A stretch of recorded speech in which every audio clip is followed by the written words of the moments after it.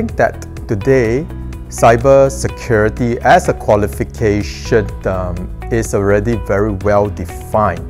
But on top of that, academic qualifications that support these certifications can play a big role.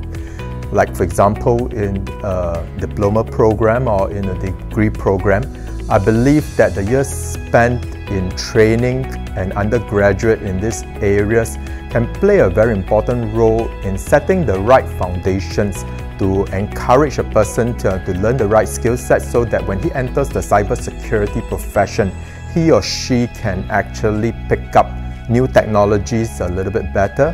He or she can react to changes in the cyber threat landscape a lot better. And I think he and she can also help to defend his or her enterprises a lot better as well. Start your career in the fast-growing cybersecurity sector today.